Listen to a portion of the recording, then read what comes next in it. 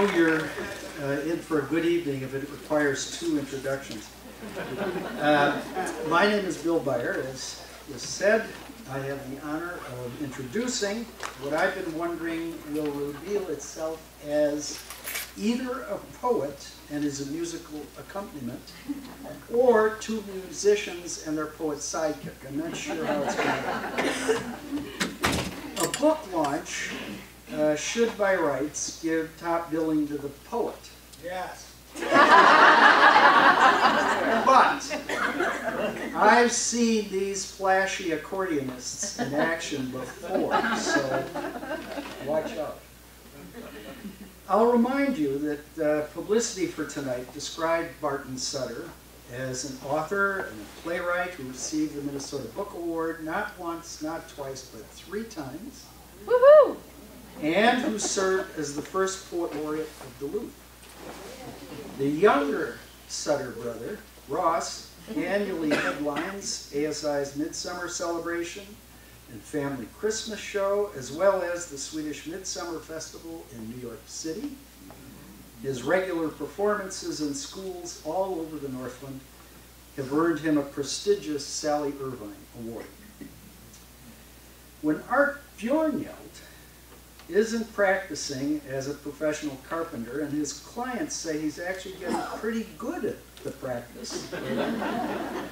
When not a carpenter, he's living up to a family tradition of music making that's led him from the Scandinavian Hotshots to the Minnesota Scandinavian Ensemble to performing solo and in groups at festivals such as Kodiak, Alaska's Scandinavian Festival, Bismarck, North Dakota's Fest, and Brainerd Lakes, Minnesota's Niswa Stemma. These, my friends, are genuine Scandinavian Americans. Sutters cut from the forests of Sweden, northern Minnesota, and Bjornhjeld risen from the seas of Norway and the grassland seas of North Dakota. I'm betting they'll make good on the title Nordic Accordion, Poems in a Scandinavian Mood, which brings us together tonight and promises both poetry and music. Oh, there's one of those ones. To temper the excitement sure to rise, the boys will break partway for an intermission, as has been said. Get set to tap your feet as you join me in welcoming this hearty threesome. Bill was my English professor in college. We're going to start with a little tune called Johan på Snäppet.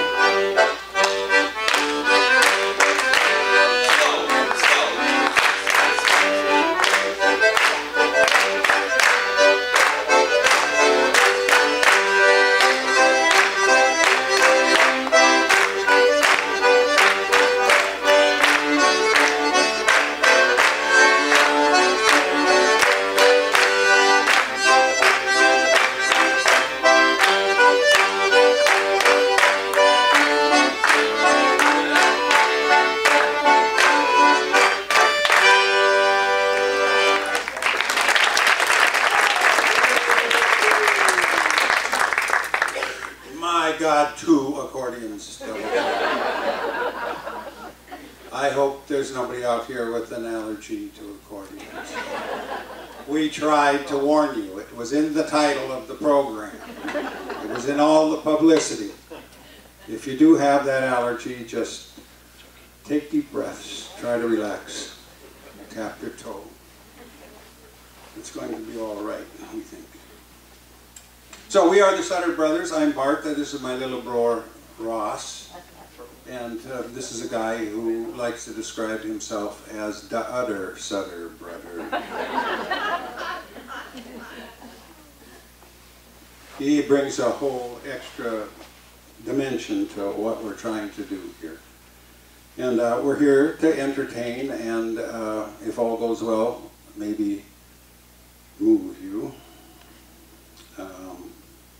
should you be moved to tears, it would be okay for those of you of Nordic descent to say it's my allergy to accordions.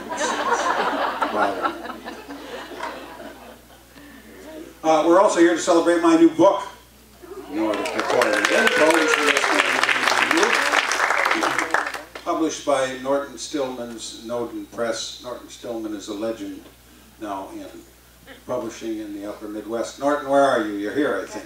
Yeah. Maybe stand up and take a round of applause for a long life of long, hard, brilliant work. Thank you so much. It's a richly satisfying night for me because this book is really the project of a lifetime.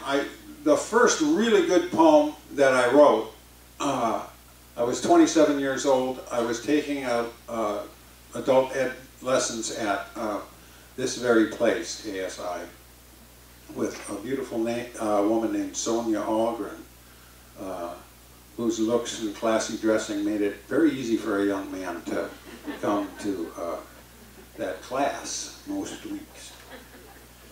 But I stood up after writing that poem and said, you know, that's better than I know how to write. I don't know how I did that. And that's the drug that keeps you coming back to do more. And I said, well, I'm going to do something with this. I think I will explore that Scandinavian material. That was a sort of a resolution or a covenant. And then I promptly didn't do it because I didn't want to be pigeonholed. You know. Little did I know that if I had persisted, that could have been my brand. But I didn't know about those things.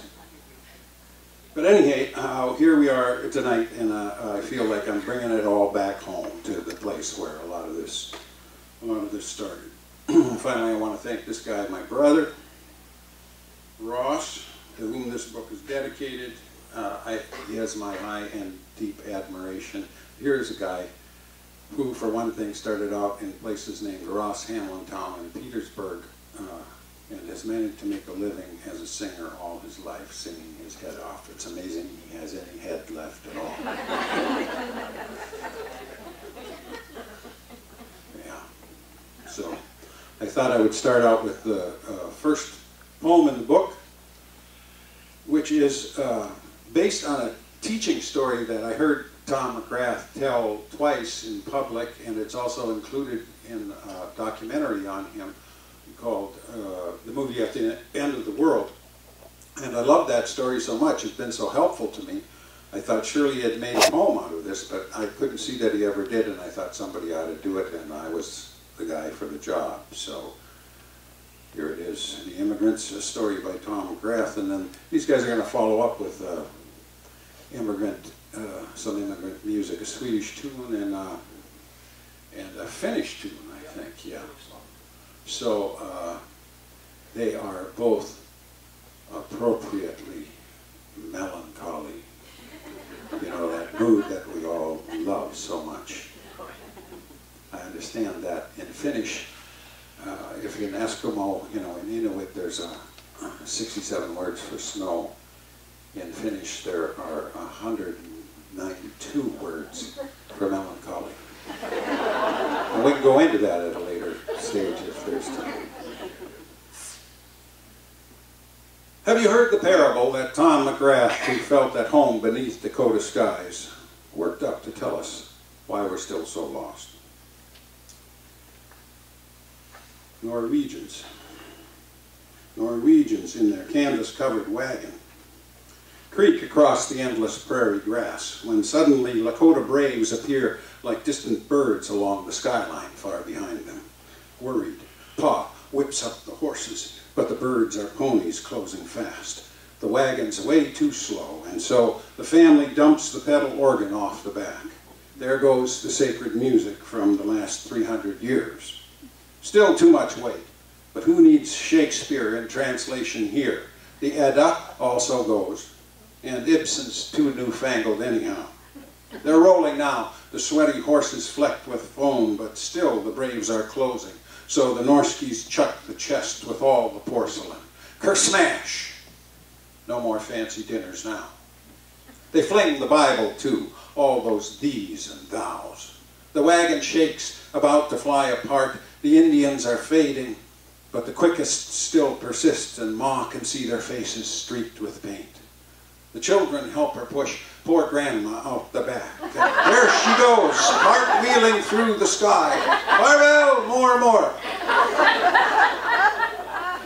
They crest the hill and Sutter jounce along, the wagon empty, having ditched the braves, and rattle on another day, arriving finally at their claim of New World dirt and grass. No history to burden them, and nothing in their hands. That's the myth McGrath made up to say why, even though we're fat from stolen land, we know somehow we're missing something, something thrown away. And everything we've worked so hard to win feels thin as dust the next ferocious wind will blow away.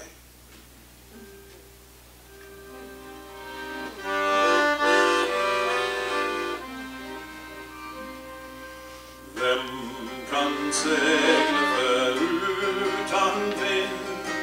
Vem kan ro utan oro?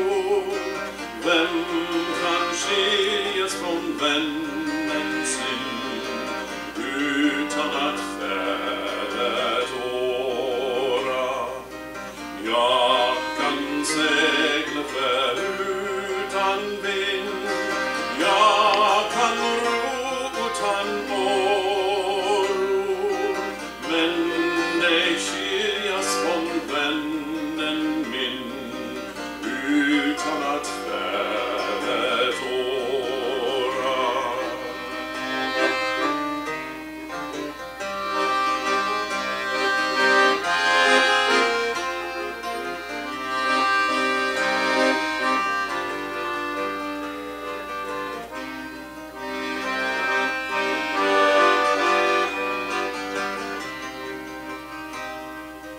Who can sail without the wind? Who can row without oars? Who can leave their dearest friend without shedding tears? I can sail without the wind. I can row without oars, but I cannot leave my dearest friend without shedding tears.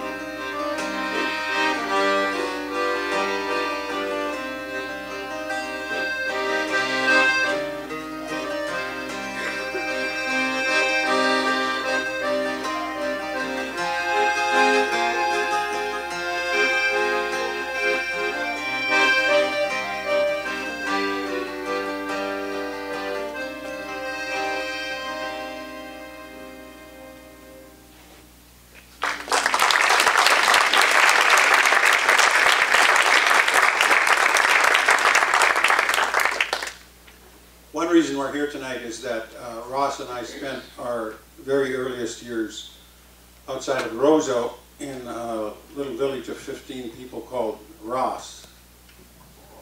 How he got the name, of course. He lived there at the time.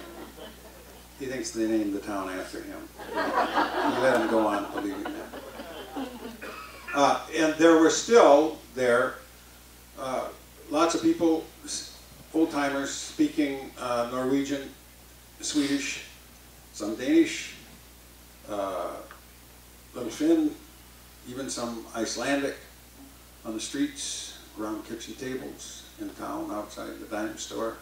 And it all seemed a little mysterious to us, and I got imprinted with some of those sounds early on.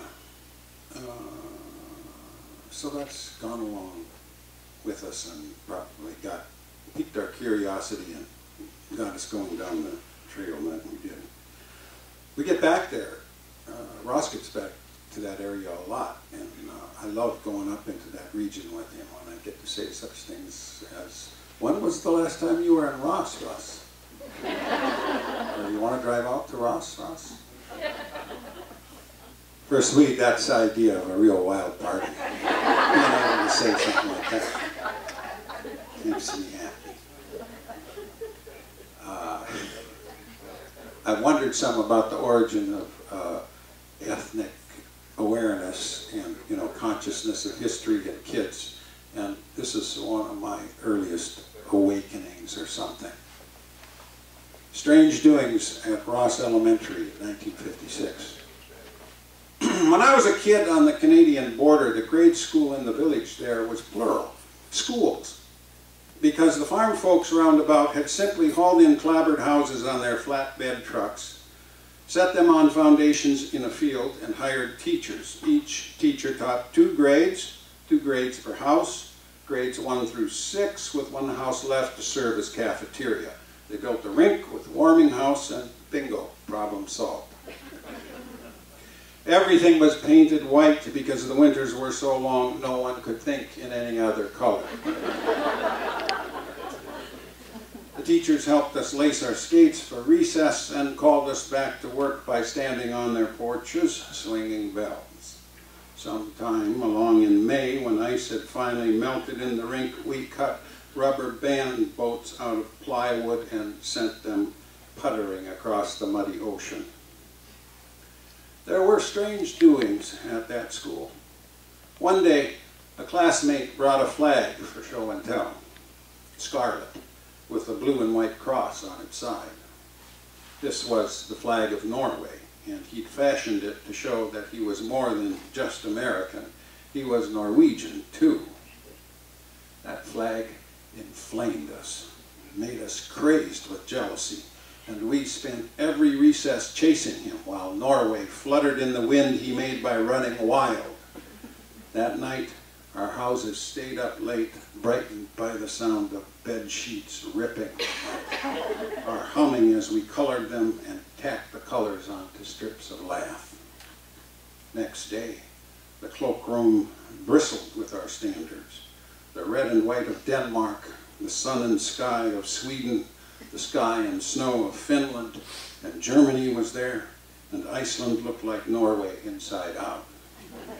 At recess, first and second graders of Ross Elementary burst from the schoolhouse like patriotic banshees in high-speed parade, flags rippling in the breeze as we sneaked around the schoolyard, ran full tilt, ecstatic, tears streaking from our eyes because the wind, because our grandparents, because we were carried away by who knows what.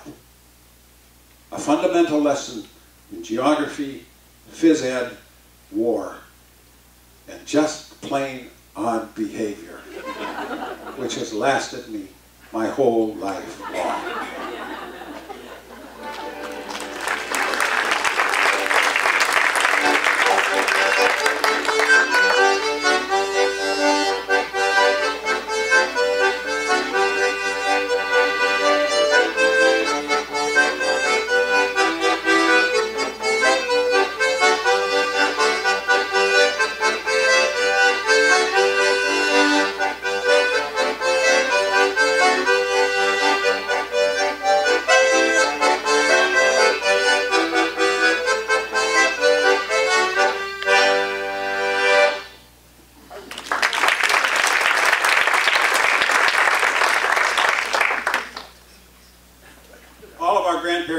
Spoke Swedish, and our mother's mom lived to be 97 years old on her own until the final year. And she, probably more than anyone else, piqued our interest. She was a fabulous storyteller. She was the last living survivor of the Hinckley Fire, which means that she was an infant in arms, you know, when the train pulled out. And her story of her experience as an infant grew more and more and more detailed as the years went on. She was a reviser. I think I learned lots of lessons from her. Sky. On a bright blue day in October, I go visit Grandma at 620 Cedar over here, who is so old her skin looks like the left sun. She was not enchanted with that line when I first showed her that line. Nor the next. She is half bald, but hardly unhappy. Air conditioning, color TV, more than enough money saved to purchase her coffin, a stone for the grave. She says that she's never had it so good. She pours the bitter, eternal coffee, and in one of her goofier moods, introduces the homemade cookies by singing a little song about sweets and how they make you thick and fat. Så blir du tjock och fett, så blir du tjock och fett, och doppar den i honung så blir du tjock och fett. Her voice is thin and scratchy, like a worn-out 78. At her age, 87, she ought to be thinking of heaven. But she tells me an off-color story and warms the room with laughter. Once again, I ask her the secret of her longevity. Once again, she tells me, just keep breathing. She has outlived everyone, surviving her husband, her family, and friends, and known the final revenge of outlasting all of her enemies. She's almost free of desire. Through her high-rise window, I can see the topmost twigs of two trees and the sky that simply goes and goes. I think her mind must be like that, or like some wind-swept pasture. It's the strangest feeling, Barton, when all your friends are gone. Dunk is dead, Myrtle is dead, and Furley, everyone I grew up with, and we used to have such fun. I leave her alone, still hanging on, a tough leaf the wind left behind, and driving home, I'm oddly excited by the horses grazing the green hillsides and the velvet cattails lining the road, the scepters that rule the other kingdom, and the certainty that a day will come when I too will get to be old and die. And I notice the brassy aspens and the birches are shining like brandy, and the lakes look as deep as the sky.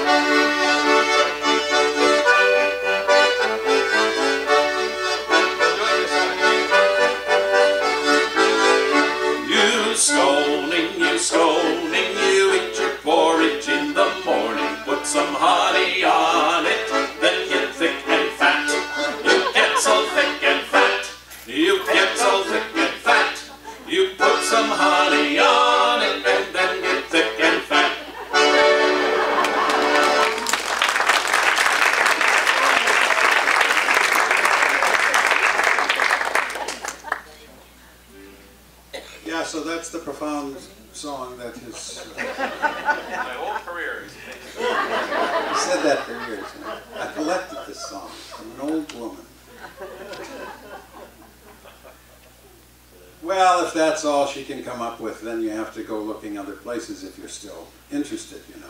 And I don't mean genealogical records so much.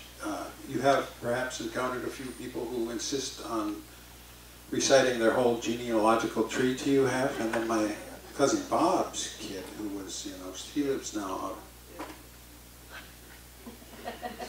I try to keep an eye out for stories, and I came across something in a scrapbook in a lodge outside of Lutzen, and it was interesting enough that it turned over and over in my head, and this poem came up after a while. So, based on something real and then fictionalized a bit. Halvor Halvorson.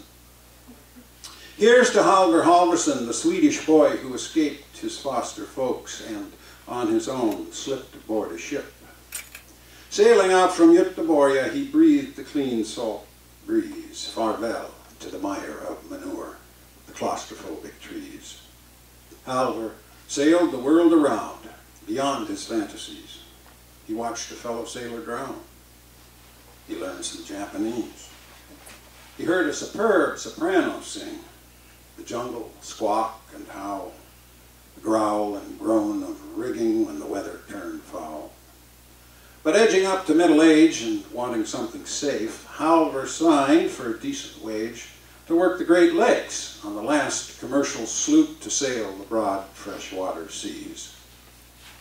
Bad luck when pelting rain and hail blew up. The gale increased. A wave washed Halvor overboard in boiling seas. No hope. But flailing, Halvor reached out for and grabbed the trailing rope. He took a job at a new resort down shore from Grand Marais, and he had cause to thank the Lord because he earned his pay by rowing out a little skiff to pluck trout from the net. Well sheltered by the granite cliffs, but time for cigarettes. By noon, he'd have his catch laid out before him on the lawn and crank the old Victrola loud. He got that from the lodge. Halvor conducted, knife in hand, as heartsick music played and gulls whirled round but didn't land their wings like silver blades. His knife would snick and slip a fish, and he'd strip out the offal. The guests would hush each other, hiss, "Is that Italian opera?"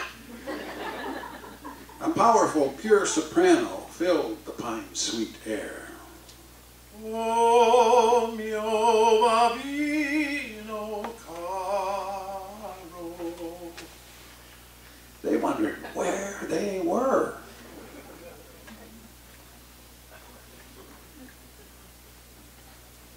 Here's a song to Lake Superior, written by the poet of the evening.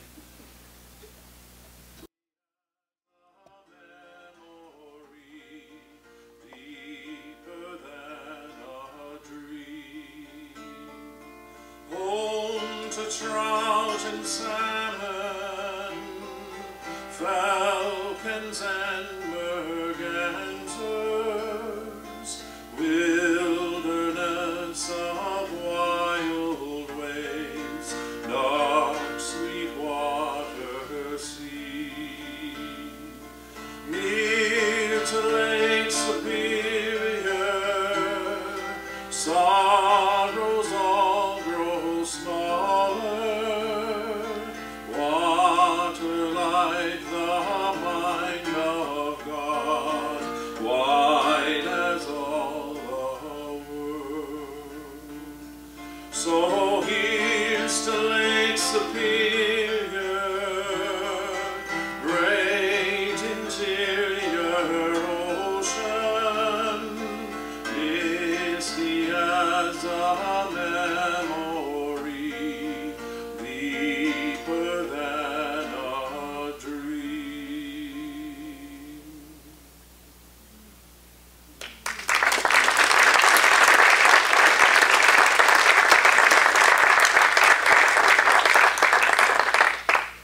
How many people here of the Norwegian's persuasion tonight?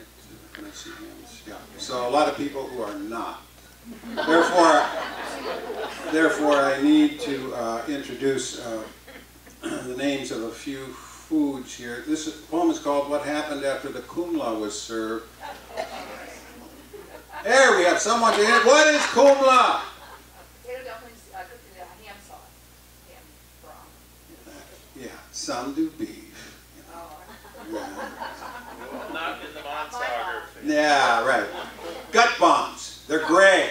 You know, when you cook them, they're gray. And what's left in the pot afterwards would wallpaper about 6 rooms.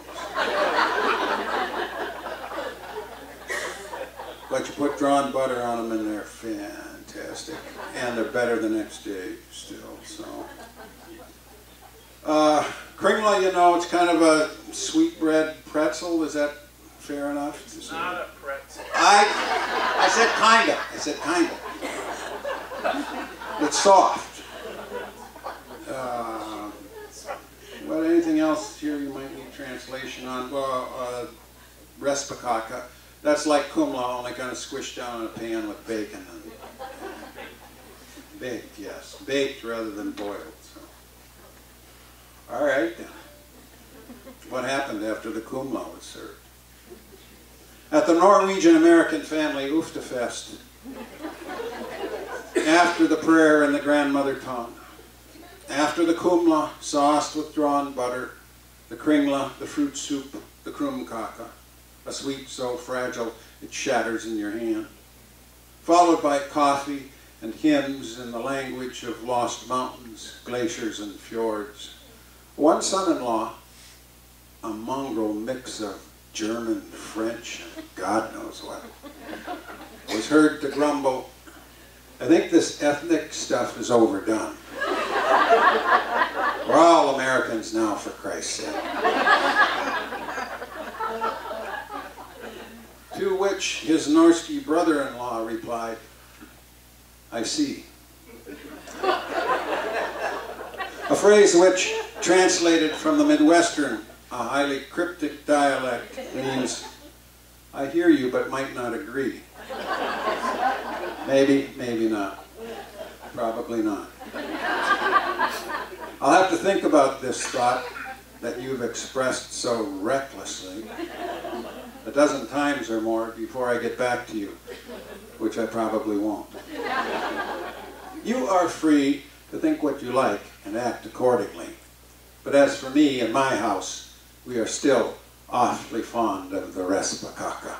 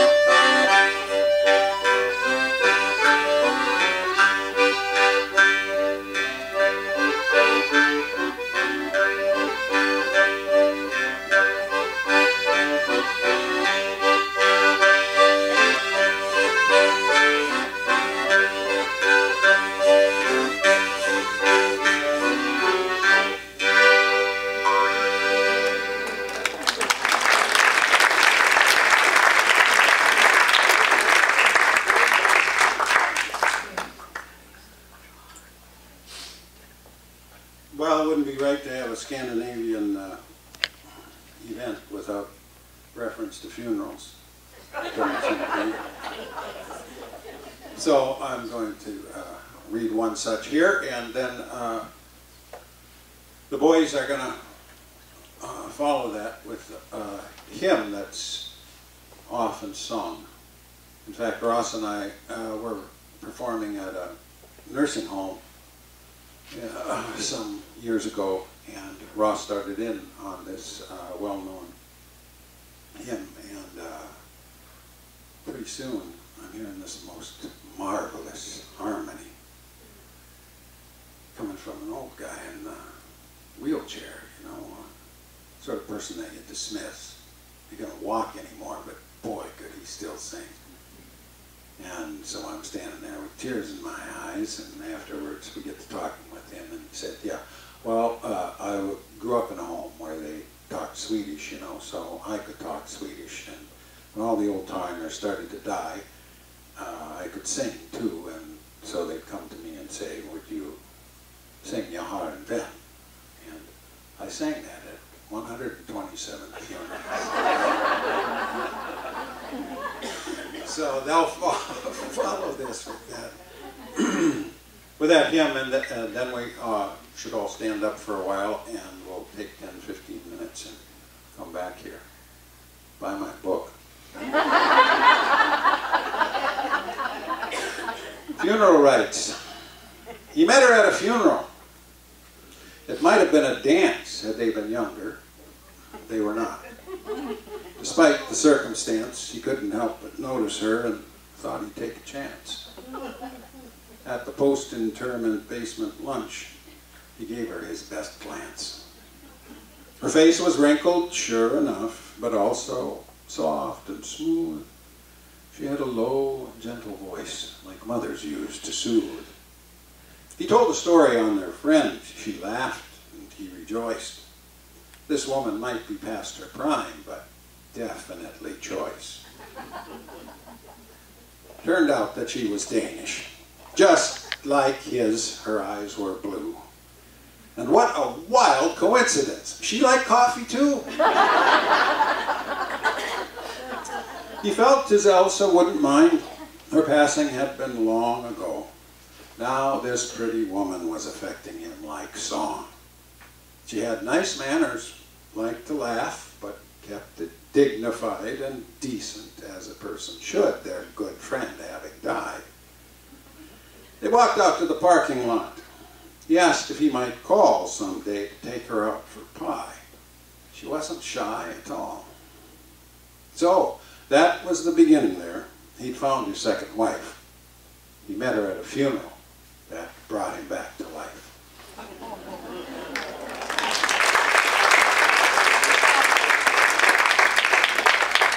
Since Bart's been reading that poem at our shows, we've had 3 couples come up to us and admit that they met at funerals.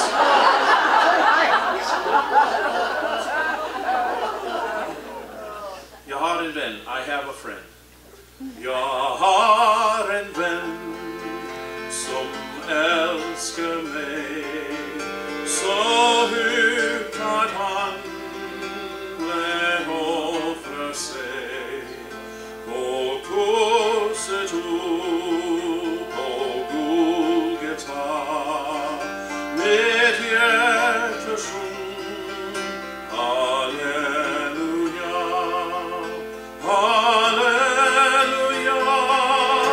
Jag har en vän som tronar ut i himmelen.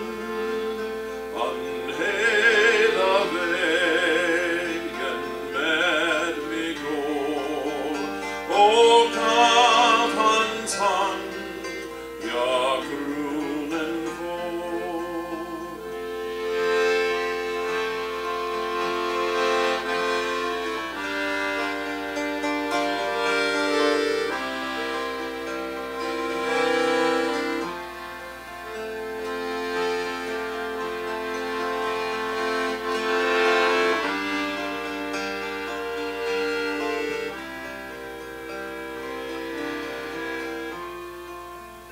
Jag har en vän, en mäktig vän, som tronar ut i himmelen och råder över alla land. På sjö, i dal, på öd och strand. Halleluja,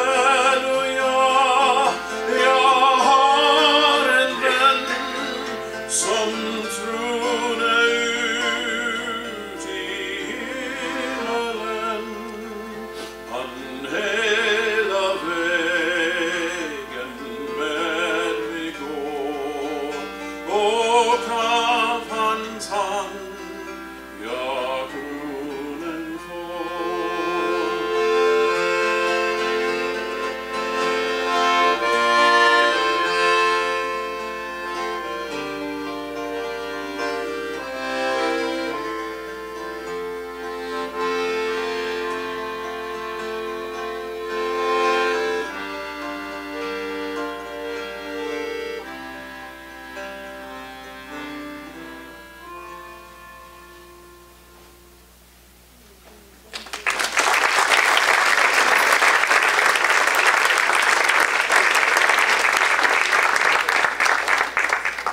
we're having fun. Hope you are too. 10, 15 minutes and we'll be back up here.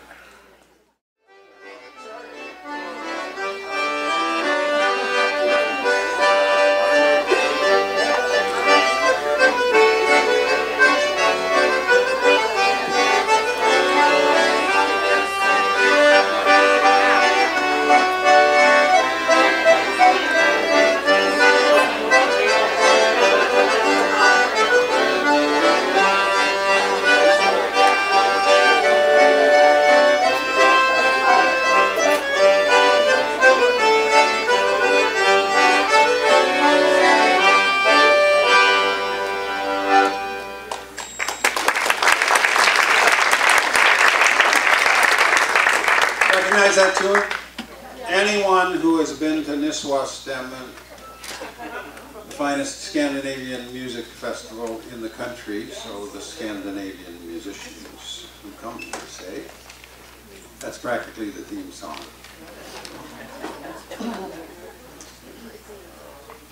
Well, so we got whiffs of all this Nordic culture, but our grandparents never got back to the old country, and we saw it as part of our mission to make that trip. And let's see, I went once, and then about 10 years later, I went with my new wife. And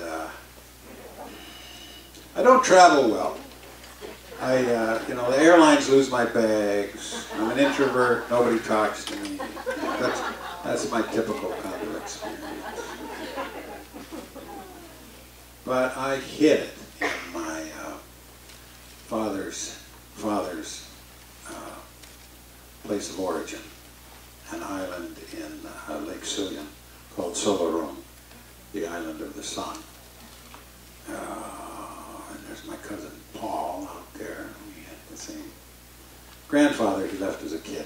And so once in a while, I'm a hopeless romantic, and mostly I'm disappointed. But once in a while, life does live up to your fantasies. So this is called First Night on Solorong. Ancestral memories brought me here. The dream and lilting words, the homesick ache of kitchen talk. Small boy, I overheard. Small boy himself. My granddad left a century back and more, fared forth with family from Göteborg for the mist of America. My family has the diary his father tried to write, 3 pages long. The story stops as Sweden sinks from sight. Seasick, maybe, or racked by doubts about his headstrong deed. When he resumes, it's all mundane, the price of tools and seed. We know what's missing in that book. The heave and toss, the wind, the waves, the retching as they thought of those they left behind. The generations rose and fell, our svenska flickered out, but some old song insisted on the tickets that I bought. We circle the lake by a rental car and cross the causeway where dead men used to strain with oars. Prodigal son, I'm here. Although I can't say why for sure. To somberly stroll the graveyard and trace my last name carved in stone. The dream of home, rock hard. We find our temporary house reserved for cultural workers. A welcome note, food in the fridge, fish roe, and knäckebröd. The living room has a fireplace with kindling set to light. Upstairs, a porch looks everywhere. But I want second sight. Why would anyone want to leave? We wonder as we walk beneath dark pines and glimmering birch. Then realize with a shock, potatoes that cover a small field can't be spuds. It's June. And of course, a closer look reveals no harvest, but brown stones. Back at the house, we murmur and snoop where Margaret and Suzanne have left their notes on the dialect in a dark blue hand.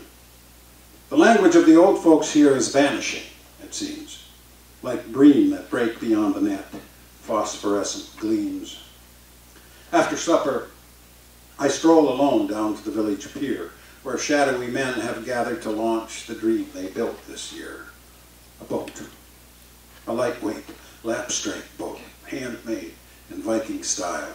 From planks they steamed and slowly bent to form this buoyant smile. The strakes were edged and overlapped, rivets driven, clenched. They planed and shaved long winter nights, and now it's time to launch. Each in turn, they row the skiff to laughter, muffled shouts. And then they ask the foreigner, would I care to take her out? It floats, the boat, like a memory, deja vu come true. Swivels and glides in the dusky light, cork light and slippy smooth. Oh, grandfather, I want to cry, were whispers on the water. But I know how to choke such thoughts. Don't want to be a bother.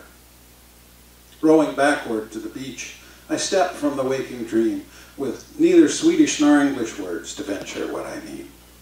I offer tack, tusen tack, and leave them to their triumph, returning up the long, slow hill, thrilled by the curlews crying. The nights are white on Solleron in June. They're gauzy, pale, and we sleep lightly, wake and turn, the sheets like tangled sails. Where have we traveled, love, and why? Once, in the night, we kissed. At dawn, we wake to another dream. Dark horses in the mist.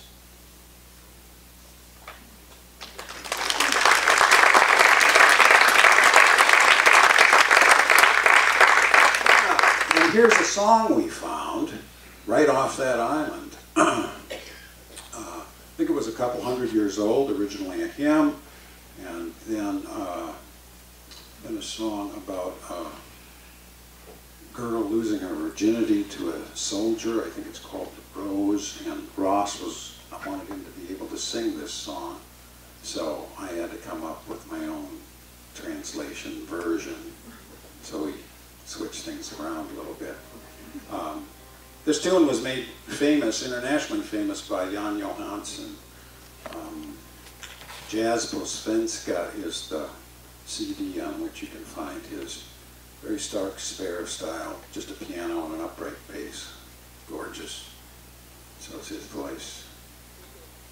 Just the one time I saw the girl, and my life was altered forever. Like the wind through the grass she ran, like a sweet cool breeze off the river.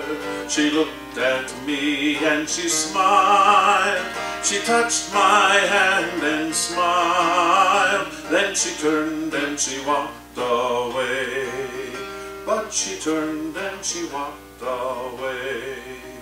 Just the one time I saw the girl, and my life was altered forever. Like the sun she shone on me, and I felt a change in the weather. She came for me and she smiled. She touched my face and smiled. Then she turned and she walked away. But she turned and she walked away. Just the one time I saw the girl, and my life was altered forever. Wicked girl, such a girl whose hand touched my hair, so I still remember. She froze my heart when she smiled. She stole my soul and smiled. Then she turned and she walked away. But she turned and she walked away.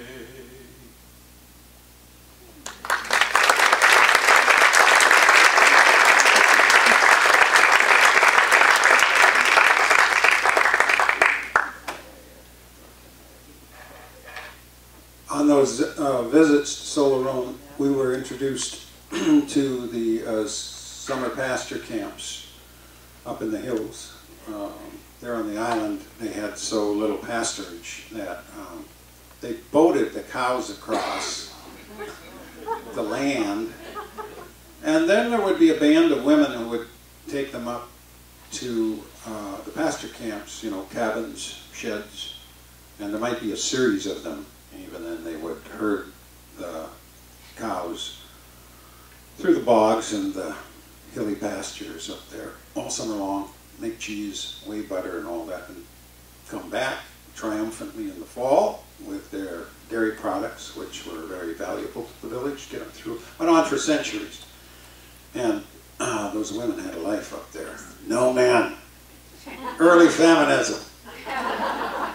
Run their own lives. No, occasionally they got to get together with some fellas who'd go walking up, you know, on a Saturday night maybe. But they worked, you know, dawn to dark and beyond. It's a really musical culture. So, you know, they would call out, and this was not just simply kaboss. They started playing with it, and then eventually you had, you know, voices like human saxophones, and all day long, these songs would come floating down off the mountains, and old men remembering these would weep to remember that sound, which was now gone because, of course, we'd had progress with creameries. In any case, though they worked most of the time, I'd like to read you about one of those Saturday nights here. This is this set of poems. I should have paid more attention to my brother earlier. He had given me a book called Sing the Cows Home, the Remarkable Herdswomen of Sweden. And that was about 20 years ago. He said, you ought to read this book. I think you'd like it. And finally I opened it here a couple of years ago. And it generated all kinds of poems. And some of you may have seen Cow Calls and Dalarna, the first play we had with folk music here a couple of years ago. This is from that series. Animal Spirits. On Saturdays, we'd air the rooms in hopes that later boys would come. We swept the place with leafy brooms and washed ourselves from hair to bum. We slipped into our cleanest clothes. Alva picked some fragrant flowers, set them here and there just so, and then we'd reach the witching hour. Voices floated from below as men walked up the mountainside, singing as they came. So strong and low, they made me sort of ache inside. It seemed halfway unnatural, but every group of men fell quiet, standing by the cow corral. They wouldn't come unless invited. Well, these were Dala men, you know. They're pretty nice, but awful shy. A little branding made them go, and later you might find out why they were so scared of their desire. We'd give them something good to eat, and soon a fiddler grew inspired, so we all were on our feet.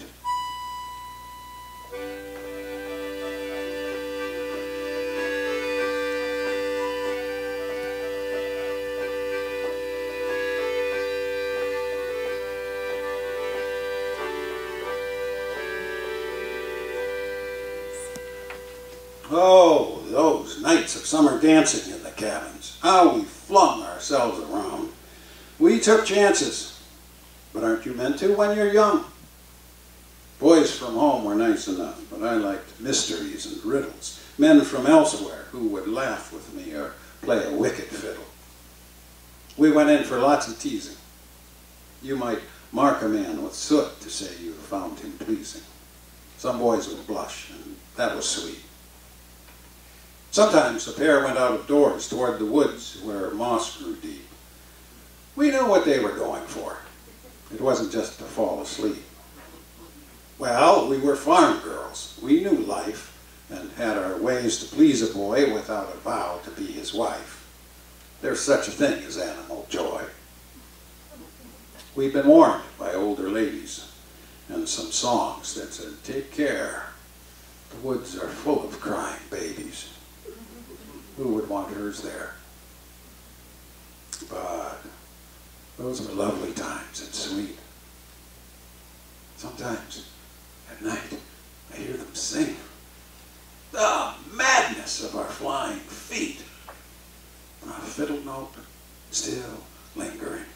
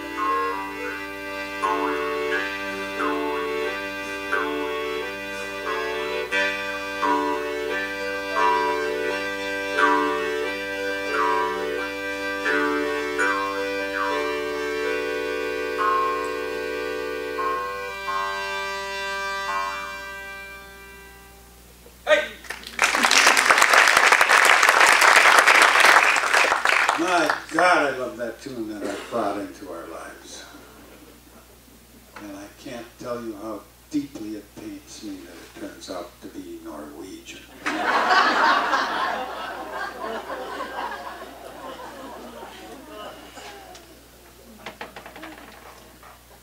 So here's a poem inspired by an accordionist at Niswa Stemmen.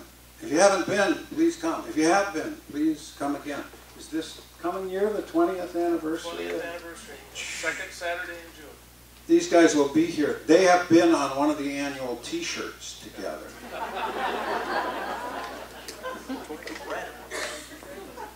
Yeah, that's right. I read one at that.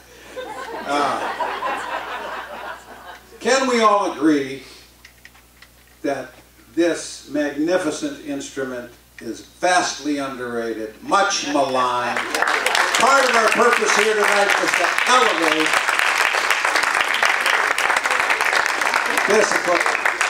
this instrument. Yeah. Maria Hart is here tonight. I collaborated with her on a couple of plays with music in them. She coached me years ago. The accordion is a wonderful instrument. Covers many sins. Stands in for many other instruments. You don't have to pay a whole band or a whole orchestra, so your play might actually be produced. Here's the title poem from the book, Nordic Accordion. In the piney woods of Niswa, in a sunshot glade, in the middle of a rowdy, raucous tune, the fiddle drops out. The bass becomes a heartbeat, and Irena Tirling, all the way from Norway, bends her head and resting her chin on her accordion, gazes at the buttons arranged beneath her hand, fingers pressing this one, that one, this one, wandering, meandering. And we stop breathing while the origami folds of her black accordion inhale the fragrant air and do our breathing for us. Oh, melodious accordion, much maligned, misunderstood, butt of many jokes. That musician in Chicago who didn't want to leave his accordion in sight on the back seat of his car, but driven by his hunger went into the restaurant, and coming out, sure enough, found his window smashed, but no, nobody had snatched his accordion. But worse, there on the seat beside his instrument, there sat a second accordion.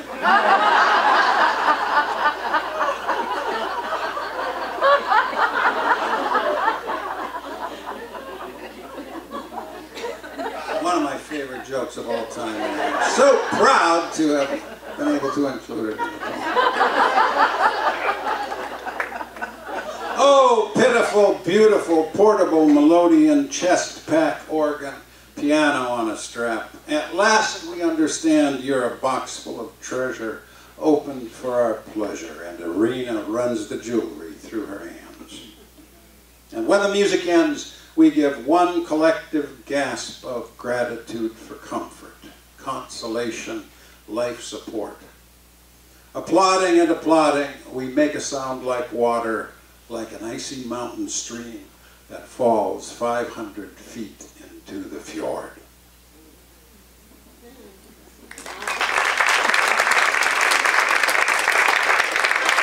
Now look at it.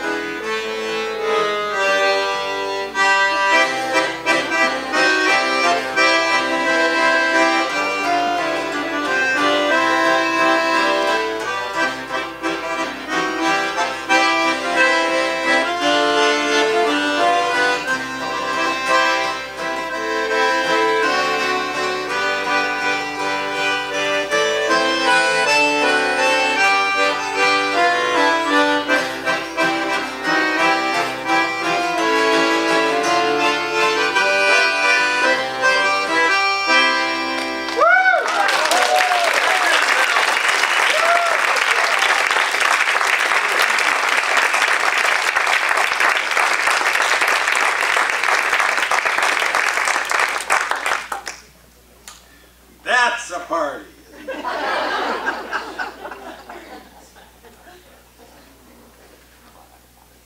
One of the things I love about poetry is that you can do all kinds of crazy things, and it's poetry, so nobody will pay attention anyway, and it's like, that's poetry. There's a poem called "Forgive Me, Edith Sutter," and I think I'll finish off with this. This is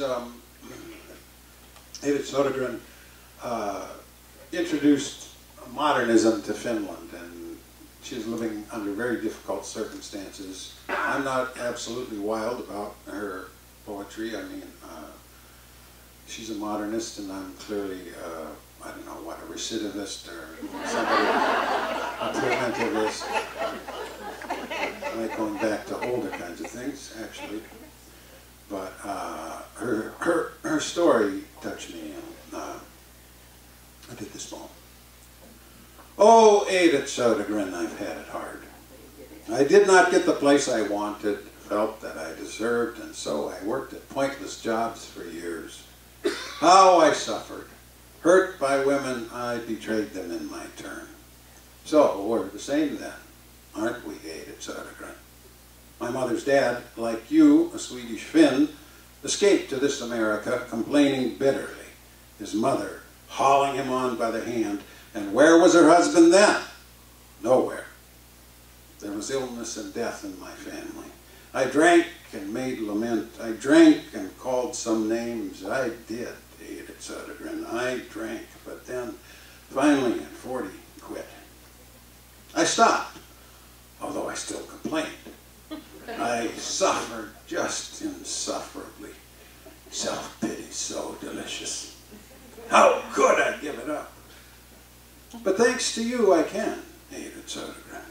For though we are alike, we're clearly not the same, since you're a woman, I'm a man, and aging fast, whereas your lovely body died at 31 of the tuberculosis that ate your father when you were 14.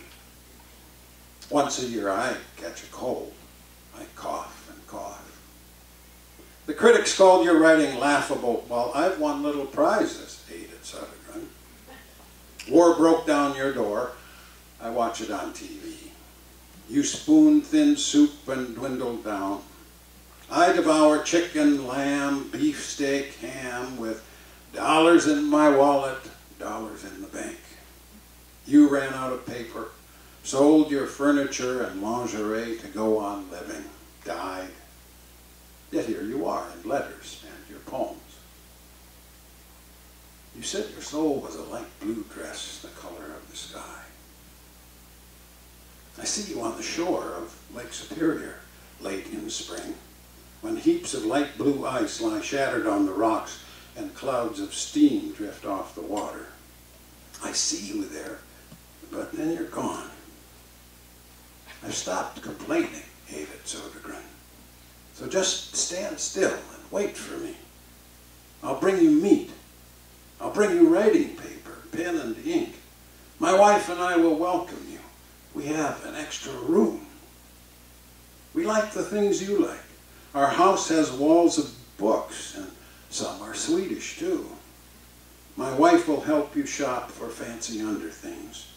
Together we'll drink tea and just enjoy the cherry trees when they put on their smocks.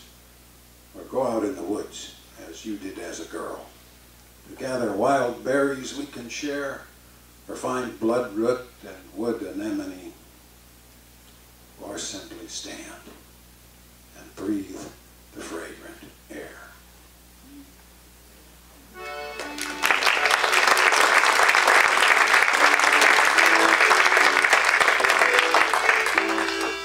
Tack för kommer. So many of you. We had no idea what to expect. We thought, well, if we get 17, it'll probably be okay here. Thanks very much. It's been a wonderful night for us. We're going to go into something a little lighter here to really take us all out. And this is what you've all been waiting for, a chance to sing along. The chorus is not difficult.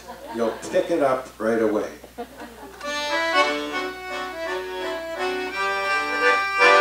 There's no Norwegians in Dickeyville, none in the valley, there's none on the hill. There never was and there never will be no Norwegians in Dickeyville.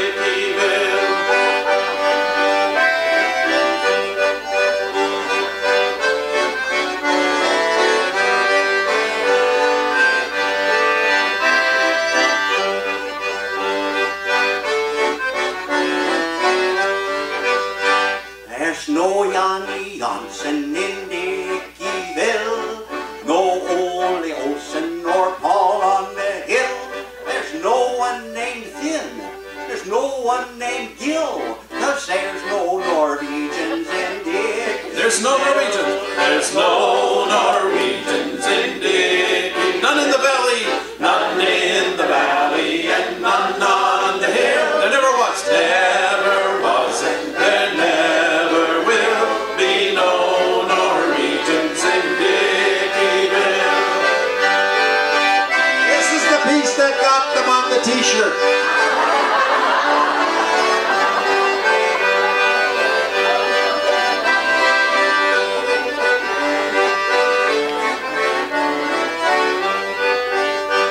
There's no room in Dickyville, no pickled herring or lefse or sill, no lutefisk dinners.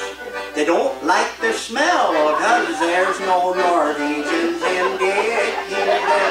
There's no Norwegians in Dickyville, none in the valley and none on the hill. There never was and there never will be no Norwegians in Dickyville. Poor Dickyville.